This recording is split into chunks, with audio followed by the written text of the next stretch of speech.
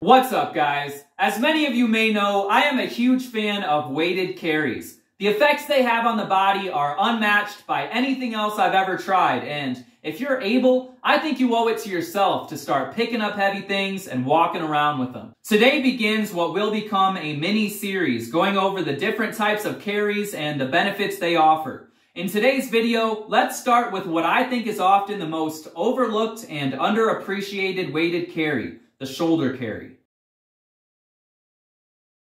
I think one of the main reasons you don't see as many people doing the shoulder carry is because by nature, the movement requires a bigger time investment. A bear hug carry is easy and comes naturally to pretty much everyone. Simply pick something up, hold it to your chest, and start walking. But the shoulder carry requires a bit of skill right from the start. If you want to perform a shoulder carry, you first need to get whatever it is you're trying to walk around with onto your shoulder, and that takes practice. That said, if you are willing to spend a bit of time learning the movement, the rewards are well worth it. So what can the shoulder carry do for you? I've broken this down into three main areas of interest: muscle building, basic functionality, and general carryover to strength elsewhere. While I do sincerely believe that all of these are inherently intertwined and build upon each other, let's start with everyone's favorite topic, muscle.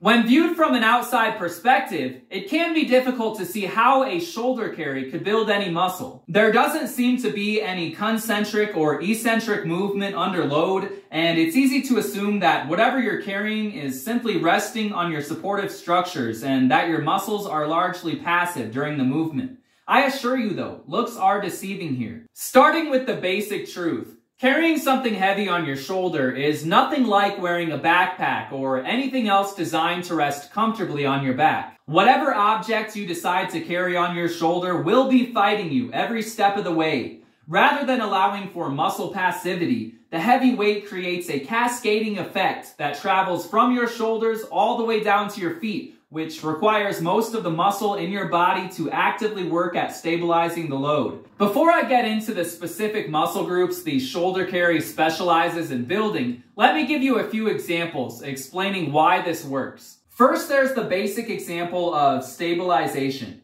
Stabilizer muscles in your body may be small, but they do get bigger and stronger by stabilizing weight.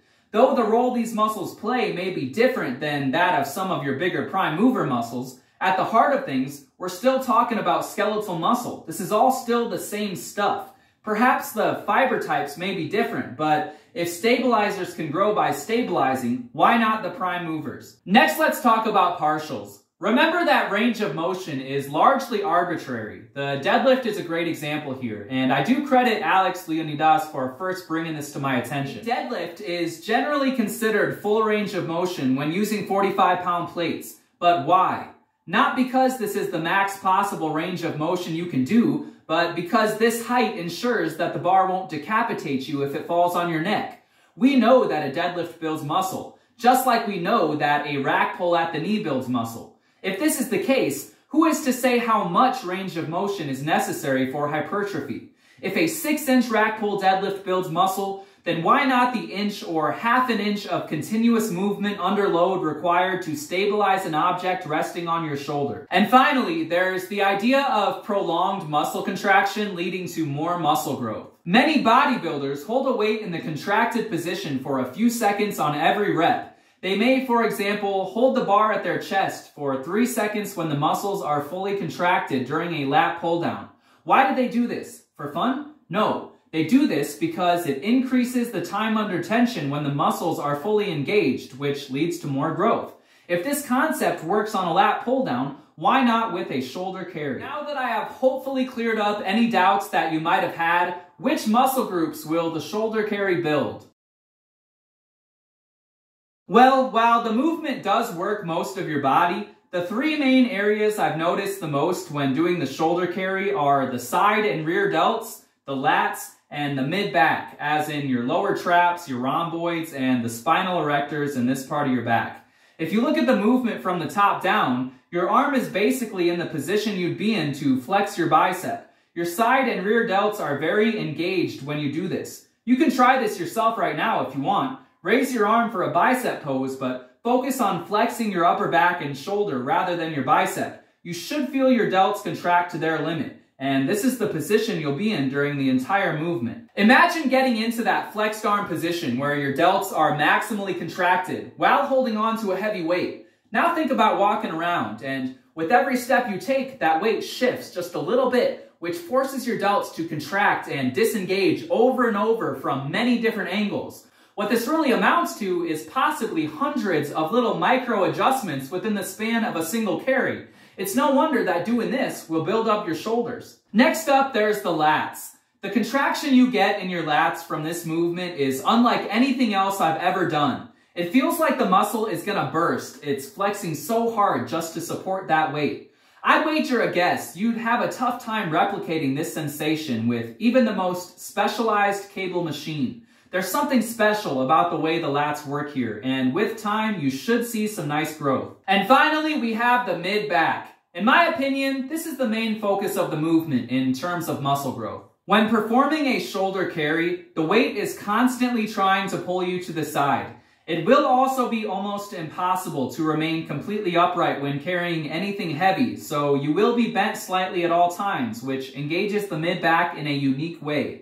All of the muscle in your mid-back will be fighting a never-ending battle to prevent collapsing to the side, which, again, requires hundreds of micro adjustments and will add size to this part of your body. This will probably be the area that fails you first when you initially start doing the shoulder carry, but you will be surprised by how quickly your muscles adapt. I realize now that I have spent a lot of time talking about building muscle with the shoulder carry, but that's not really the main point of the movement.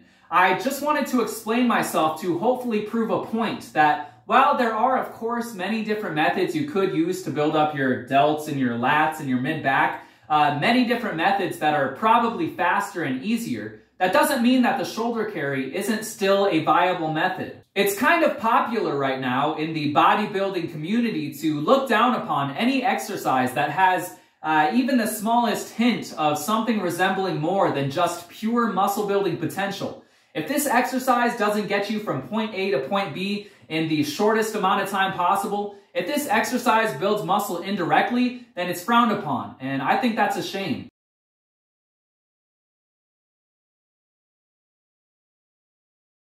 So, with all that said, now let's move on to basic functionality. As with any type of heavy-weighted carry, the shoulder carry makes you feel stable on your feet. In my opinion, there isn't much more functional than having that confidence in your step, having the knowledge that unbalancing you will prove incredibly difficult for anyone who might try.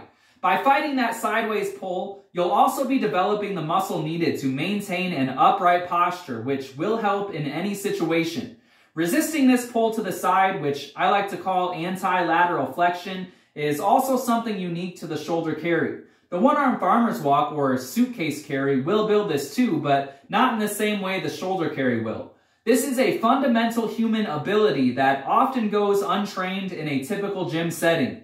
There's also the real-world application here. If you've ever had to move lumber by hand, for example, you'll know that the shoulder carry is often your best bet. You'll have much greater endurance and longevity this way because though your muscles are heavily involved, your skeleton is still taking a lot of that load. Of course, when I had this job, switching between the shoulder carry and more of a zercher position seemed to work best, but this just goes to show that the more options you have available for moving heavy weight, the more evenly distributed across your body the burden will be, and the longer you can go without wearing out. Moving on, let's discuss the topic of general carryover to strength elsewhere. Up until this point, I haven't mentioned one of the main areas of your body that gets worked when doing a shoulder carry, the core. Core stability, that is the strength of your midsection to remain stable when supporting heavy weight, is often the main determining factor in how strong you'll be. The core connects the upper and lower halves of your body and doesn't contain any strong bone to provide extra support. This means that for max force transfer, the core muscles must be incredibly strong, and they need to be strong from every angle. The shoulder carry develops this strength directly. Picture a deadlift or a squat. Most people fail to lift a weight because their core isn't strong enough and they fold in half. You may think that becoming better at remaining stable when being pulled to the side doesn't apply here because a squat or deadlift only involves bending forward, not sideways, but you'd be mistaken. The stronger your midsection gets in 360 degrees, the more stable it will become, period. The shoulder carry has direct carryover to any heavy free-weighted movement, and you should notice that you feel much more stable in general after only a few sessions. Now, in terms of how to add the shoulder carry into your program, you'll want to start slow. It's very easy to overdo this one, especially at first. You'll be strengthening something that may be completely untrained, so a little will go a long way.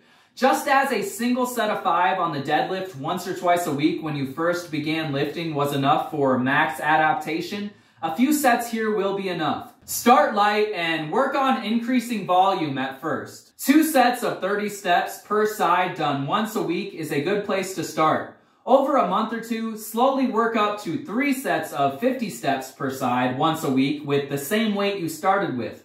From here, you can start adding weight every week and increase the frequency to twice a week if you'd like, though once a week is probably enough. And at first, I would do these at the end of your workout. As for choosing an object to walk around with, anything will do, but I find a sandbag is the most forgiving, particularly if it has a bit of space left in it. This will let you get more out of less weight because the sand likes to move around on you, which increases the difficulty while also being less harsh on the skin when you're first starting out. And finally, I want to talk about the sport-specific strength you gain from the shoulder carry. I saved this for last because I realize that many of you aren't as interested in natural stone lifting as I am, but I couldn't make a video on the shoulder carry without bringing this up. I first started lifting what I call the antler stone almost 6 months ago, and it's far heavier than anything else I've ever thrown onto my shoulder. At first, I had a hard enough time just getting it to chest height. The idea of shouldering the thing seemed like a far-off dream, and in a way, it was. It was a few months after I found it that I first started working towards shouldering the antler stone, and I was pretty much stuck in the same place from the start. I'd get the stone 3/4 of the way up my chest and I'd collapse sideways and fail the attempt. It was around this time I also began cutting weight. I ended up dropping a little over 15 pounds and to my surprise, I hadn't seemed to lose much if any strength when it came to stone lifting. I still couldn't shoulder the antler stone though. I would still get stuck at that same spot. Well, as luck would have it, though I didn't consider it luck at the time, the weather outside got pretty bad and I didn't have access to stones at all for almost 2 months. This meant I started spending a lot more time inside lifting my sandbag. It was here I started to get serious about the shoulder carry. I had worked with the movement a bit in the past, but never with much weight, and I never pushed it too hard. It was always done as more of an afterthought at the end of my training day, never as a main focus. Well, one day, mostly just because I wanted to try something new, I tried the shoulder carry with my sandbag for the first time, and I instantly knew I was onto something. Loading this movement up heavy feels completely different than when using light weight. I got kind of hooked on the movement for a while, and the work paid off. A few days ago, the ground was dry, and I decided to give shouldering the antler stone another go. I warmed up as usual, and on my first attempt, I shouldered the stone. Of course, there are many factors that contributed to me getting stronger here, but besides the shoulder carry, I didn't change much in my training. I know from experience that the explosive barbell movements and the general sandbag to shoulder work did help, but I've always done that stuff. Somehow, I was able to get considerably stronger in a few months while weighing 15 pounds less, and all signs point to the heavy shoulder carry. I think the main weakness I had when trying to shoulder the antler stone was strength endurance near the top position.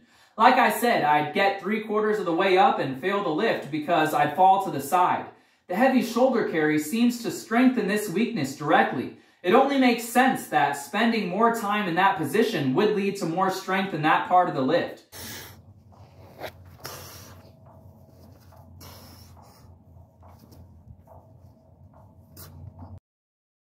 So I think I've said pretty much all I have to say about the shoulder carry at this point. Hopefully you guys got something from this video. Let me know if you decide to give it a try or if there's any other type of video you want me to make talking about this stuff because like I've said before, I just find this stuff fun. So I hope you liked the video and until next time, thanks for watching.